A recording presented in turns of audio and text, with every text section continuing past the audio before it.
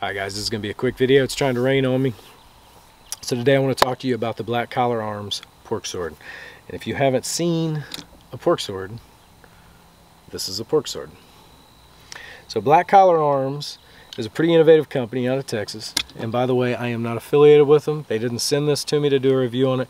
My buddy bought this, built it, and let me borrow it so I could mess around with it and do a review on it.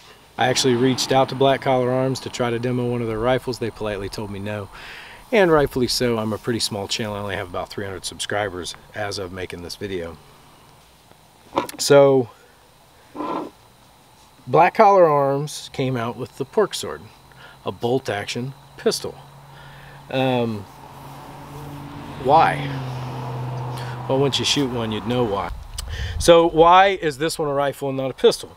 Well, once it's a rifle, it's always a rifle. The ATF will not let you go back to a pistol or make a rifle a pistol. I'm sorry. So if you want to build a pork sword pistol, you have to buy a virgin barreled action or put a brand new action and barrel together yourself, take it to a gunsmith and have it done. But if you have a Remington 700 and you're thinking about throwing in a new chassis, you can use the pork sword. You just have to put a stock on the back, not a pistol brace, and then you have to adhere to, you know, ATF rules with your barrel length and your rifle length. So that's another reason why to do the pork sword pistol. You can get a short barrel without making a short barrel rifle and paying the ridiculous $200 tax stamp fee to do so. Unfortunately, I don't have a pistol variant in front of me. I have a rifle set up with the pork sword chassis, but I'm going to be building myself a pork sword pistol after messing with this. I absolutely love this thing, guys.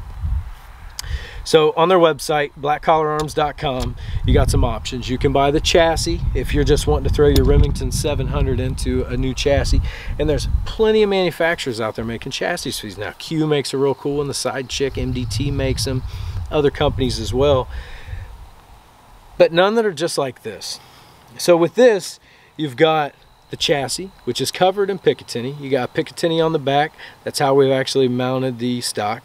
You got Picatinny that runs under the bottom and the front. That's actually how the handguard that you would think of, they call it their far end instead of a traditional wraparound handguard. It just goes under the bottom with 4 slots of M-lock on the bottom and on the sides, enough to attach a bipod, and then enough Picatinny on top to attach a scope. The thing, it feels solid, it looks great, the machining is just flawless on it. It is absolutely a beautiful rifle. Now you get on their website, they actually have a builder. I think it starts at $8.99. I'll post it on the screen, for having them build a complete rifle for you if you want. There's so many options, from caliber, barrel length. I mean, they've got like 6 or 8 options for the type of bolt handle that you have on it. Plenty of options on their website, basically. But I took this out to the range a couple times. Like I said, it's got a Remington 700 16.5-inch barrel, and I've got a 7.62 suppressor on the end. Shooting 300 black subsonic out of a bolt gun is ridiculously quiet.